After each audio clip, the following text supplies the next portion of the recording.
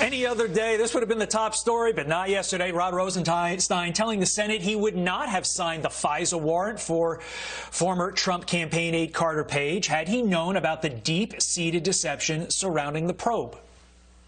If you knew then what you know now, would you have signed the warrant application? No, I would not. Who are we to hold responsible? You're saying it's not you. No, I'm saying, Senator, that I am accountable for it. But the question is, why did it happen? Do you consider it to be an utterly baseless, corrupt criminal investigation? I do not consider the investigation to be corrupt. I understand the president's frustration given the outcome. So what does that testimony from the former Deputy Attorney General mean for the investigation into the investigators? Here to debate, Democrat strategist Wendy Osefo and Republican strategist Chris Prudhomme. Guys, thanks for being here. Wendy, first question to you. You heard that testimony. Does Rosenstein's testimony establish evidence of corruption in the Obama DOJ and FBI? I do not believe so. I think that the two things that Rosenstein said that was really important was he said that he had the right to bring about the special counsel, as well as the fact that he does not believe that the investigation was corrupt. And we have to make sure that we look at those two things and we don't look at them in a silo.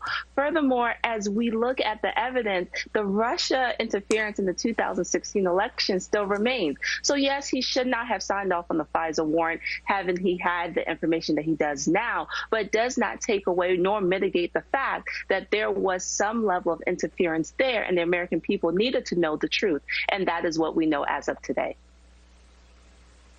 Chris, your response. Look, the truth is there absolutely was no collusion between Trump advising the campaign in Russia. The entire thing is a hoax. I mean, it certainly cost members of Congress their seats. I mean, it was just absolutely an entire fabrication. The Steel Dozier, the entire process is a joke. And obviously, Rosenstein has obviously acknowledged he was not assigned the warrant, knowing what he knows now.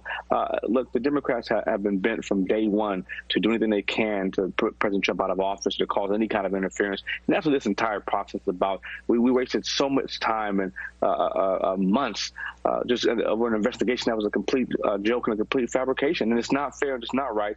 And here we are now focusing on obviously on other things, but the entire process was skewed. Doesn't make sense at all. And we know now that there were individuals in government agencies that obviously partnered up, so to speak, and obviously didn't like the president. And that's what this is about. At the end of the day, bottom line, there was no collaboration with Trump campaign advisors and Russia. That's the bottom line. All right, I want to get to a different topic. While I have you here, the topic of the day, police reform. Everybody's talking about it, including the two candidates for president this year, Joe Biden, vowing to make police reform a huge part of his platform. The question really is, how significant will police reform be in the 2020 election? Both sides have weighed in. Let's listen to this sound for both candidates and then get your opinion on the backside. Take a listen. In the first 100 days of my presidency, I've committed to creating a National Police Oversight Commission. I've long believed we need real community policing. He made a statement about what he should do. I said, he's been there for 43 years. He was vice president for 8 years. He didn't do a thing.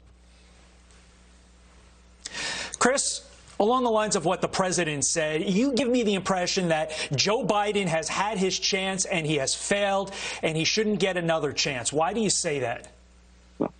Look, he's been a politician for decades, okay? If he was going to do something about it now, or excuse me, then, a commission, it would have already been done. I'm so tired of these guys just saying what they want to say in terms of getting political votes or support and trying to campaign instead of focusing on overall cause. If it was going to happen, it would have already happened. For goodness sakes, he was vice president under Obama. They had a black attorney general, okay, and obviously a black president, and they still couldn't get it done.